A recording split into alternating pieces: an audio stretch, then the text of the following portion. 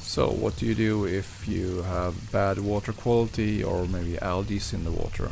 Of course you need to increase the oxygen in the water by adding waterfalls or filters and water outlets. In this video I'm going to show the solution I've made for adding sensors to measure this into my Sieve filter.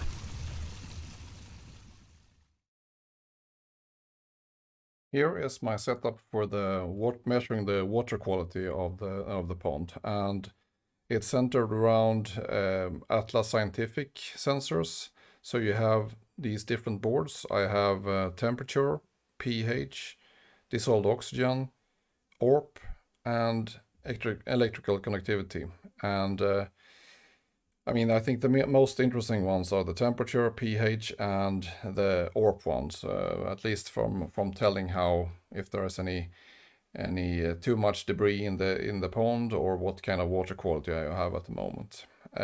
I'm using this carrier board from Whitebox. It's called Tentacle T1 MKII, and it's an excellent board. This one is specifically designed for the Arduino Uno. But I mean, it's standard if you add one of the PCBs and then you can mount any kind of microchip on it if you want to. And there's also one for Raspberry Pis. I wanted this one because I think I'm going to connect this one over serial port or the USB to my Raspberry Pi, and then it's easy to just do onboard editing and upload new firmware and so on all in one go. So that's why I think that this is the most convenient setup. So this, and then I done a model for this, a small box, and it is exposing the serial port and the power, and then also the places where you have the input for the sensors. And I have one lid then that is just plain black, and then I've added one where you can glue a piece of plexiglass. So I just cut a piece of plexiglass here, and that is to see the status indication of the different sensors here, as they will light up, or if there is any errors, that will be also, there will be a visual indication of that on the boards. So it's not by all means there's no waterproofing or anything like that. It's just protecting the PCBs a bit more. And then you can, I mean, if you want to, you can screw it on a wall or in my case, I'm just going to have it lying around in the box where I have my electronics out in the pond. So it's enough. There are these mounting places for the PCB. So I've just added 2 screws, and this one is really stuck here, so you don't have to have all 4. And then you just place this carrier board on top.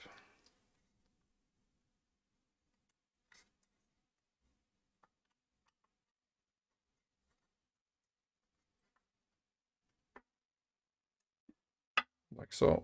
And add 2 screws here.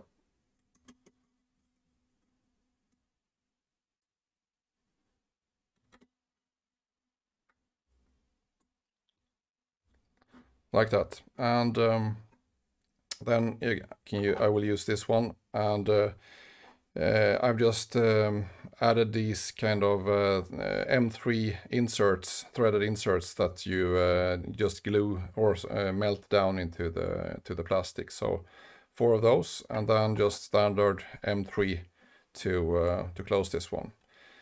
But again, as you see, I mean, it's not so like it's water sealed or anything like that, or waterproof in any way. But yeah, that's to protect the sensor devices here.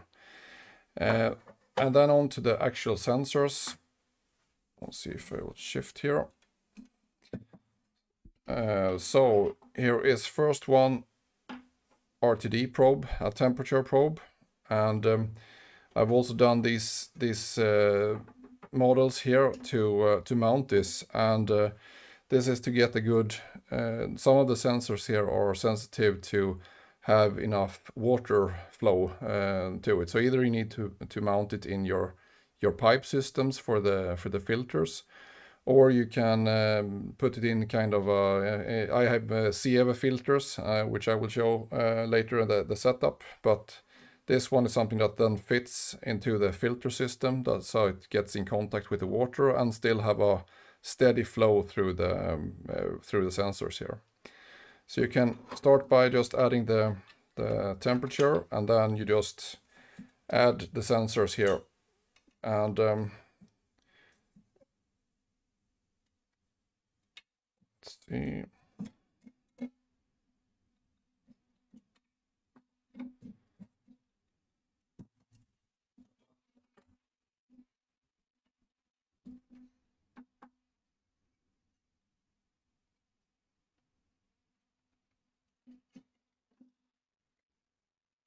Like that. So you get this mounting that is clamping the sensors so they're not going anywhere. And then this is just going to be mounted hanging on top of the CEV filter. So here is the CEV filter, and as you can see, it was easy to hide the cables. And the main reason for this kind of mounting is that some of the sensors here they need to have a steady water flow. So either in the tubes that you have for your filter, or here inside something like a CEV filter is optimal, I think. And yeah, it's easy to access them and just clamp them here in with this model, and fit it right back in the CEV filter.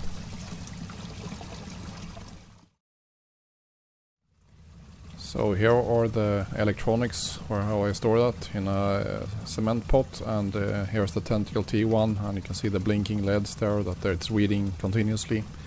Easy to get the cables in from the CEV filter, and here's the water control with the Raspberry Pi and the other stuff that is, yeah, it's a lot of cords down in here, but it's quite easy to get access to it at least.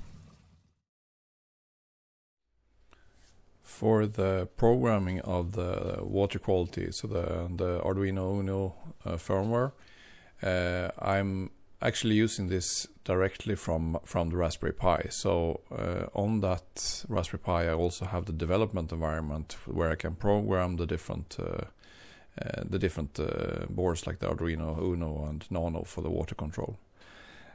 So if we have the top repo here cloned onto so you clone that using Git on top of on your Raspberry Pi. So this is the root that you get from cloning the Poseidon repo. And we go into the water quality, the browser, or the editor that I'm using here is Emacs, but there are other Linux tools like Nano or VI that you can use also in headless mode. So you don't have any user interface in that sense. So this is, I'm doing SSH into the Raspberry Pi, and that is what we see here now.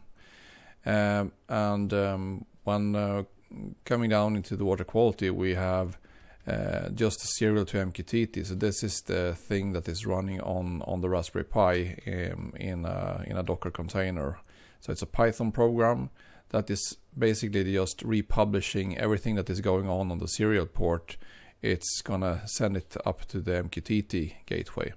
And for the point control, it's also acting on things that are coming from the MKII. So it's a bridge between serial to MKII basically. And so if we leave that, but there's one key aspect here. I mean, this one is reading from the serial port, blocking that. So once that service is up and running, before we can program the firmware, we need to stop that service. And if you look into this the firmware catalog, you will see a command here, and there's a disclaimer there or something that say that you need to stop that serial to MQTT program first before, or otherwise you will not be able to upload anything to your device here. But if we go down to the actual software here in the source catalog, this is something very simple, and this is the only in the whole program basically, and it's based on the sketch from the Whiteboxlabs for just reading this sensors continuously. And so if we go to the top here, all the boards are being defined. They have already numbers assigned to them if they are in ITC mode, which you want to use here. So you don't want to have them in serial mode, but they come usually in ITC mode, I think.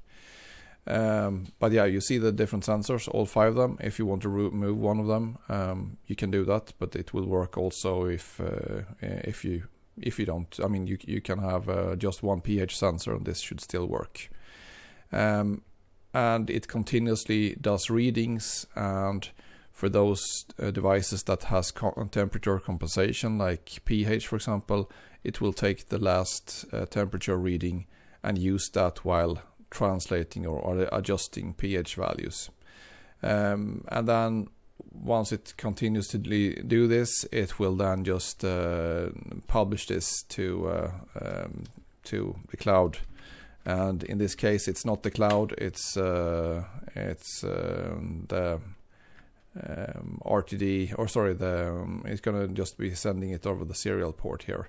So it doesn't do anything here, and that is because we are already doing. Writing this to the serial port when doing the readings, and so we get a